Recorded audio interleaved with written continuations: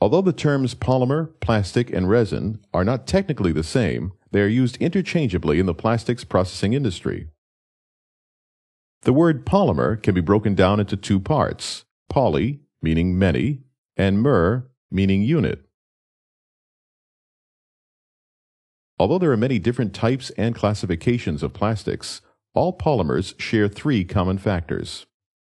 Polymers are organic in nature, have high molecular weights, and have the ability to change shape.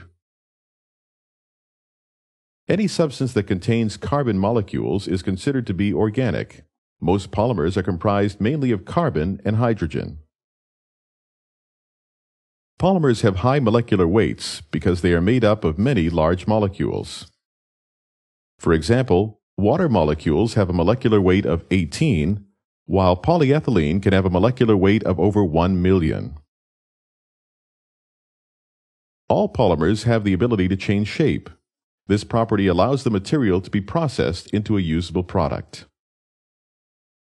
An example of polymers changing shape is injection molding. In injection molding, the solid polymer pellets are melted and then molded into the shape of the final part.